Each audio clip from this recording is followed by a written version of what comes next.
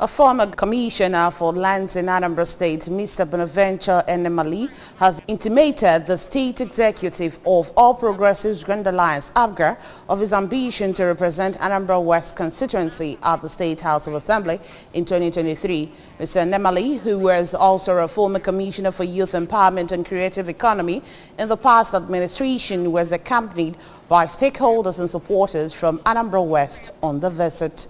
Correspondent Kene Chukwuchukwude reports.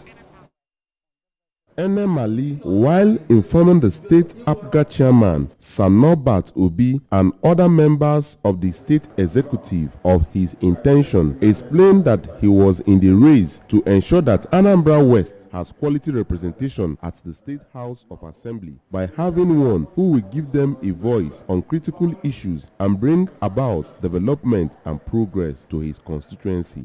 He further explained that having been at the State Executive Council for 4 years, he has the requisite experience and attributes to ensure that his people enjoy quality representation. Our people are challenged, and we need somebody who has a high reach, who has the contact, who has the experience, who also has exposure to be at the legislature to help the people of Anambra West. While welcoming the former commissioner and his entourage to the state party office, Sanobat remarked that Mr. Enemali, being one of the executive members of the immediate past administration, served the people creditably and was a strong party man at his constituency, and his decision to run for the State House of Assembly seat is welcomed. He further stated that APGA will keep waxing strong in the state and will have a free and fair primary so that candidates chosen by delegates will emerge, and wished Mr. Enemali well while also urging him to remain a loyal party man.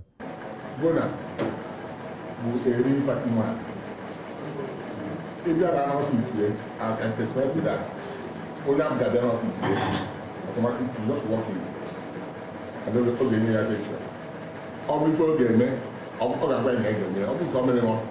You get it in life, but not come with all the army. I just believe the angry.